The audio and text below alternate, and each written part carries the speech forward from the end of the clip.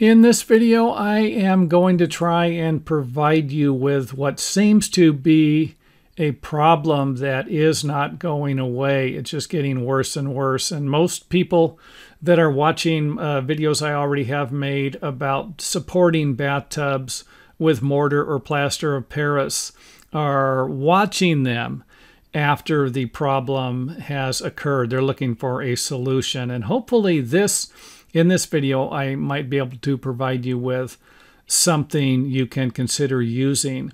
And what I would be suggesting would be to cut some holes somewhere to where you could use self-leveling compound. And this is a product that is used to level concrete floors. And I have mixed it a little wetter than normal. And even if you mix it following the regular manufacturer's instructions, it seems to flow into gaps and cracks. Now, the only concern I would have is that it's going to flow into the area where your drain is, or it can flow in there if it isn't blocked off somehow. So, like some home repairs, you could actually be creating a problem by fixing the bathtub. You could be creating a problem down the road with the plumbing. So I don't want to provide you with a suggestion that you're like, oh, wait a minute, I'm not going to do that because of that. Don't do it. Again, this is just an idea here. If you can block that off, great. And that might only happen by cutting a hole on the opposite side of this right here, or somewhere near the drain area to where you can block it off. Or even fill it with sand. If you could somehow fill it with sand and then the self-leveling compound went over the sand, then the plumber could easily chip that stuff out. But they're not going to be chipping out if that hole is filled with the self-leveling compound. So your job is going to be to find the easiest spot where you can cut a hole or drill a hole into any part around the perimeter of the bathtub area. And the reason why I'm providing you with a few suggestions here is because you might have stucco on the one side you don't want to tear into because you don't know how to fix it. You might have kitchen cabinets, you might have a fireplace or something else. And if that's the case, then you might need to drill a hole through the bathtub or cut some type of a notch on the bottom. And then, of course, you could cover it up if it's on the bottom. But if it's just a hole here, you might need something to cover it with. Now, I have seen, if you have a white bathtub, I've seen white covers made out of plastic and rubber that you could somehow attach here. And if you feel comfortable with it, then do it. Again, remember, this is just a last option alternative. You don't want to remove anything. And you might not have a choice. Just if it's not, you do not want to look at it, it's not going to look good, you don't think the repair is going to look good, try and put it to somewhere where it's not going to be as noticeable, or try and put it lower to where you can cover it with some type of trim that is not going to rot, or you're not going to want to use wood on something like this. They do sell a variety of different trims in different sizes that you could probably glue to the bathtub or attach somehow. And again, it's not my job to get creative here. You cut a hole in the front of your bathtub. Have a plan before you have a plan on how you're going to fix it before you cut the hole.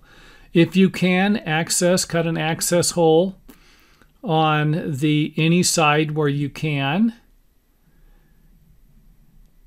And these holes can be as wide as you are comfortable with. If you can repair drywall, cut a hole all the way across this baby, and give yourself plenty of room to fix everything. And this way you can block the drain off from getting filled. But if you're not comfortable, then you might want to cut a smaller hole. Keep it as small as you possibly can, and then figure out some way to where you can get the self-leveling compound into the area. And it might be as simple as just building something like this. Put it at an angle. You just pour the leveling compound and then it oozes in. or you might need some type of a pipe. And this could be done with 1.5, 2-inch, or even 3-inch ABS or PVC, but it's going to have to be a little bigger. You're not just going to use a 3/4 inch, plastic pipe. That's probably not going to work.